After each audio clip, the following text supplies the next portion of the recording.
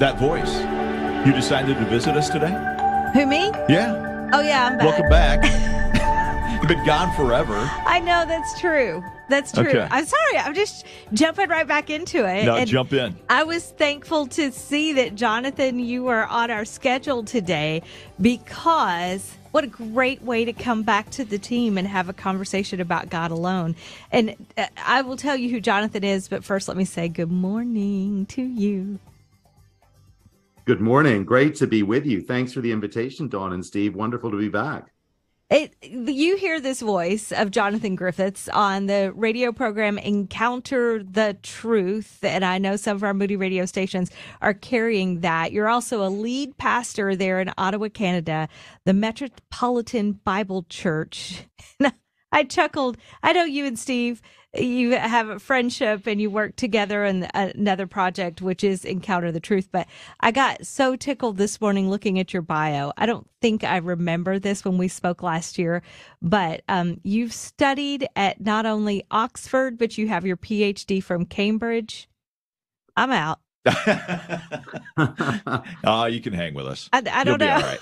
I don't You're good. know. You're good. Well, let's just talk about what I do love to talk about, and that is who our God is. I often do think, Jonathan, that because of our small view of God, our understanding that is lacking, it is more difficult to follow him when we don't think about who he is, his attributes, and how we can know him better, and it changes us.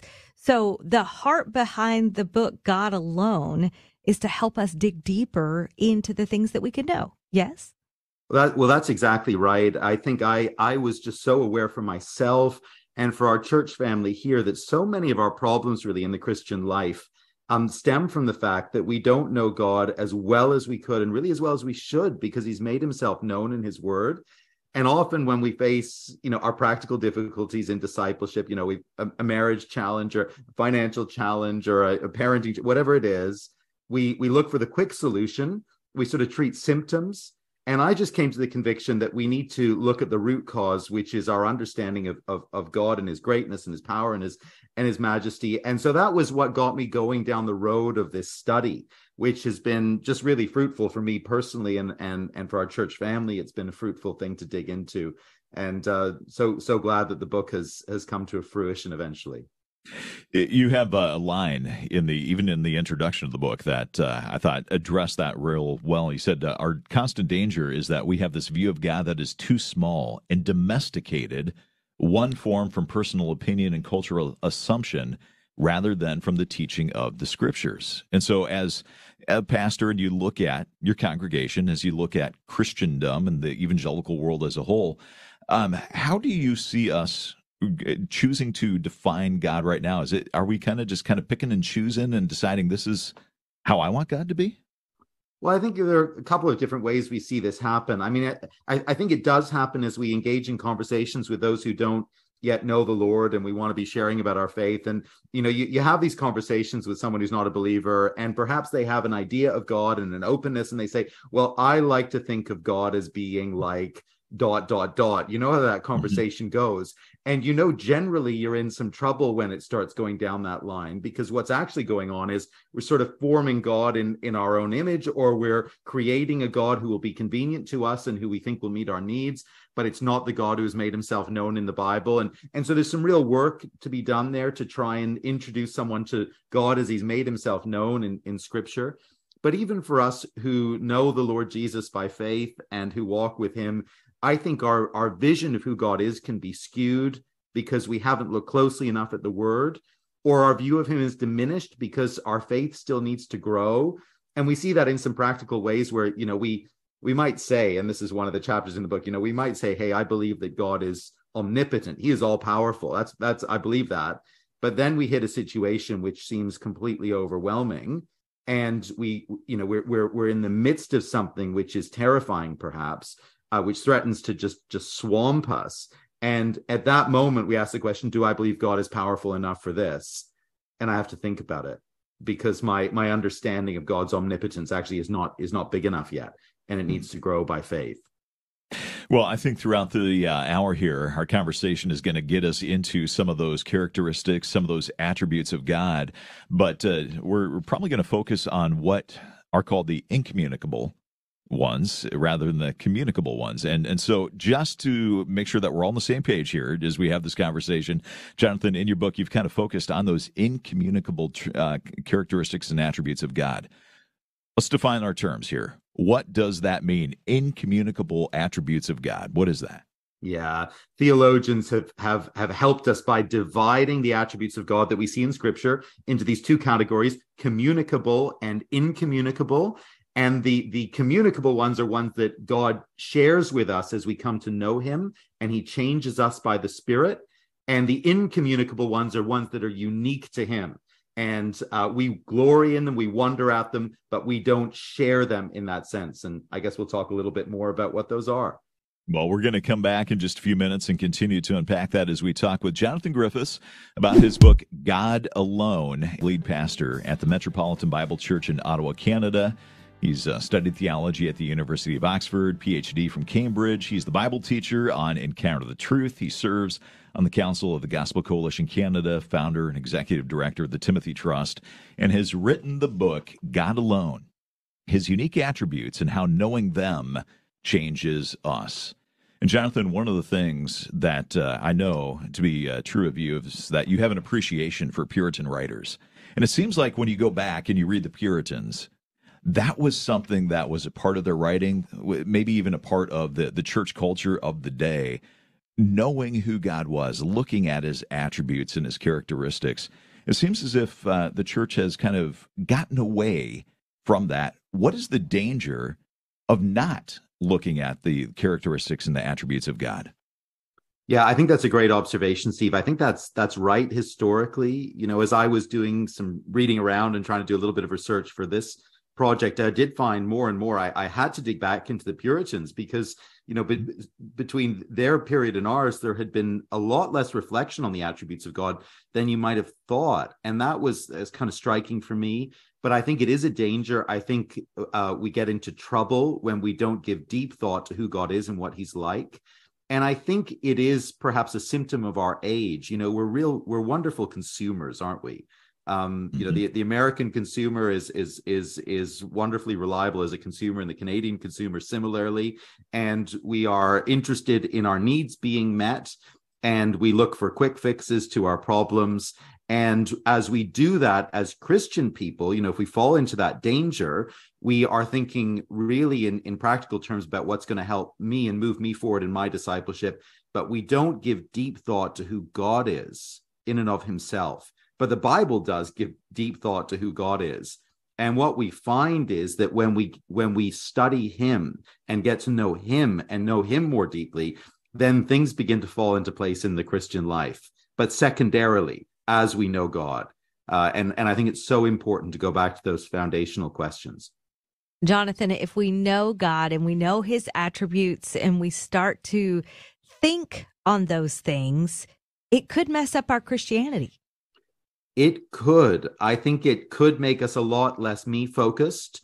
I think it could reshape our thinking to be centered on him and on his glory. We could be consumed a lot more in our thoughts about him and a lot less consumed in our thoughts about us and our needs and our problems and our reputation and our image and these kinds of things. So there is a real reshaping that happens when we ground ourselves properly in thinking about God and delighting in God, which is the great hope and prayer behind this book.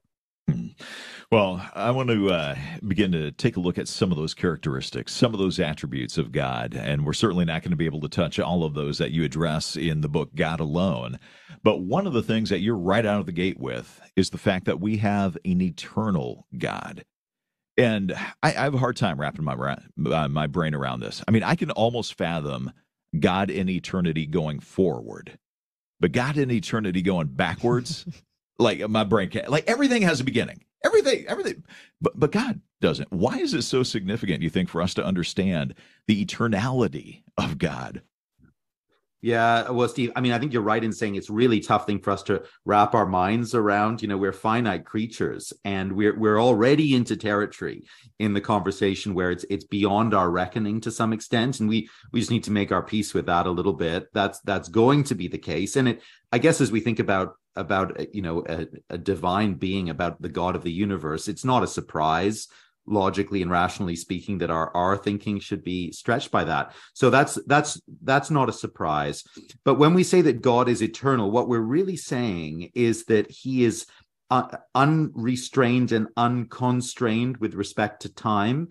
It's not simply that he goes back in the line of time and forward in the line of time without an end. It is that he stands outside time. And we recognize that God is actually the creator of time. And since he made it, he is not bound by it in the sense that you and I are bound by time. So he can stand back from time and look at time as a whole. He sees the whole spectrum of time which he has created, and he can observe it. And that's not something that you and I can do, but because he is God, well, he can. Mm-hmm. He can, and that is why Romans 8:28 works, because he is a God that can stand back, kind of figuratively, to our human minds, and he is the author of it all. Oh, why does it matter that we know about his attributes? Jonathan Griffiths is sharing that with us, not only in our conversation this morning, but in the brand new book called God Alone, God's Unique Attributes and How Knowing Them Changes Us. And Jonathan, we've talked a little bit about how God is eternal, but the unchanging component of who God is, how does that impact us, especially in a me-centric society, when we are asking the Lord, okay, I get it. I'm all about myself. I'm realizing that. I want to be more about you. How does the fact that he's unchanging help us when we are going through so many difficult things here on planet Earth? Yeah, I think it's something that does impact us very profoundly. It challenges us, and I think it comforts us who know him and who trust him. So I think on the challenging side, look, if God is unchanging, it means his standards don't change. His expectations for his people don't change. And we're in a cultural context where everything is changing all the time. The foundations are crumbling, and as we observe all that, we're disconcerted, and we're going to talk about the comfort piece in a second. But I think also for us, the challenge is that we might think, well, maybe actually the culture's right, and maybe God's not so uptight about this particular issue where we thought he was, and maybe we need to just revisit that understanding of God's expectation for human beings and for his people in this moral arena. And if God is unchanging, we need to recognize the fact that his standards aren't subject to revision as the culture changes. And that's pretty sobering for us. I think that's a wake-up call for us. I think sometimes I wonder if the saints of old, if we went back 100 years and met with some wonderful believers, some saints of old, and they just examined our churches and our lives and looked at us, I wonder what they would think sometimes. And we just imagine that standards have evolved, but the thing is, God's unchanging. So I think that's sobering, but it's also very, very comforting, because it means that when he makes promises to us and makes commitments to us, when he makes covenants with us, when he makes a covenant with us in Christ, the new covenant, these things are not changeable. They're entirely reliable, because God doesn't wake up one morning and say, actually, I changed my mind, as we human beings can do so easily. He's not subject to change like that. And what a reassurance that is for us. It's so true. And so those promises that he has given us, we can, in a sense, take those to the bank. One of the things when I think about the attributes of God and the characteristics and qualities of God, there are these omni words that come to mind. And sometimes we think of God as, having all these characteristics and attributes that are like, okay, I can kind of wrap my mind around some of these things. Some of those omnis are a little bit tougher for me. And one of those is the fact that God is omnipresent. Help us understand, why is it so significant to understand the omnipresence of God? Yeah, that is an interesting one to try and think about spatially, right? That God Yeah. is unrestrained with respect to space. We thought with eternality, we thought about the fact that God is unrestrained with respect to time. Well, here it is with space, and the idea that God is not limited in any way spatially. I don't think we can fully compute that, but nonetheless, we can cling to it, and we can affirm that it's true. And again, with all these attributes, actually, there is an element of humbling for us. There's a sobering aspect to it, and then a great encouragement for those who know God through faith in Jesus Christ. And so in terms of sobering us, if we want to run away from the Lord, if we want to act in secret, he's everywhere. There's nowhere we can go that he is not. And even as believers, sometimes I think we can try and run a little bit. And, you think of Jonah, right? He thought he was going to run from his assignment, and that wasn't going to work out well for him because God is omnipresent. He's even in the depths of the sea. And so that's sobering. We're not going to get away from the Lord if we think we can defy him and run. But at the same time, there's nowhere we can go that he is not, and he doesn't abandon us. And I think we're living in a loneliness epidemic at the present time. And I was reading a thing this morning, actually, in our local paper here in Ottawa, about the number of seniors who are now living without any family nearby at all, and they're utterly isolated. And that's an increasing phenomenon in our community. And it's true for believers too. We've got many believers in our churches who are struggling with loneliness. And that's something obviously we need to address as the family of God, but what a reassurance it is in seasons of loneliness that God is with me, and I cannot go anywhere where he is not. That's a very wonderful truth. Yeah, it is a fantastic truth. And some of these truths, characteristics, attributes of God, if we're not thinking about those, reflecting on those, our lives are not going to be what they're called to be. And so often, as you've said, Jonathan, we can put our eyes on ourselves and not on God, and then we're missing out on the depth of relationship that we could have with him. Well, we're going to continue. Jonathan, you talk about the fact that we need to look at the eternal attributes of God. And as we understand his attributes, how does that change us? Well, I think it kind of does two things all the way through in each attribute we look at. It in a way, it humbles us and brings us down to size, as we see how great and magnificent God is and how much bigger he is than us and how much higher are his thoughts than our thoughts. It's a humbling thing. And I think it rightly kind of cuts us down to size. And we need that because we can grow in pride pretty easily, all too easily. So it does that all the time. But for us who know him, who trust him, coming to understand more deeply who he is, it increases our faith all the time. And it equips us to trust him for whatever lies ahead, because we see that he is more than able, he is more than big enough to deal with whatever may come along in our experience, our lives, our discipleship, whatever he may call us to do. So I think it's doing both those things all the time as we study his attributes, and it does us such profound good. How we need this. How we need this. That is a really, really accurate statement, Jonathan. One of the things that you look at when you're looking at his attributes is the glorious God. I don't know that we consider that very often. What makes him glorious? How does this attribute apply to us on a given day? Well, the Bible presents the Lord God himself as being the great jewel at the center of the universe, really. He is supremely beautiful and supremely wonderful. And the only word we actually can come up with is the word the Bible gives us. He is supremely glorious. He is worthy of all praise and all adoration. And our lives are designed, human life is designed to glorify God and enjoy him forever. That's the chief end of humanity, according to the Westminster Shorter Catechism. And it's put so well. And it's absolutely right. But, we are tempted around ourselves and our own feeble, puny glory. And, I think in the kind of Instagram age, the temptation to do that is all the more. We want to present an image of ourselves, a very sort of varnished image of ourselves to the world, and gain attention around that. That's just how we're wired. And the Bible reshapes our thinking and says, no, God is at the center of attention.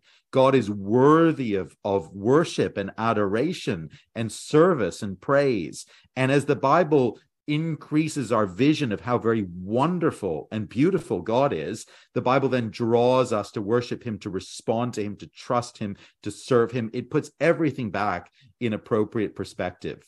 But we are so tempted and so drawn to make things about ourselves and to put the attention there. And it's just soul destroying to do that. Yeah. Well, we've got time for maybe one more attribute of God. And one of the ones I want to touch on here was just the incomprehensible God. I think there's something in some of us where we want everything to make sense. We want to be able to figure things out. And especially if we're kind of wired with that logical brain, I'm like, well, I want to know why God is this way. But how can we maybe learn to rest in the fact that God is incomprehensible? Yeah, I think that desire that you speak of, Steve, is there in the unbeliever, and it continues in the believer. You know, I from time to time have these questions with folk who maybe visit our church or who I meet in other contexts who are not yet committed to Christ, not yet believers, but are considering things.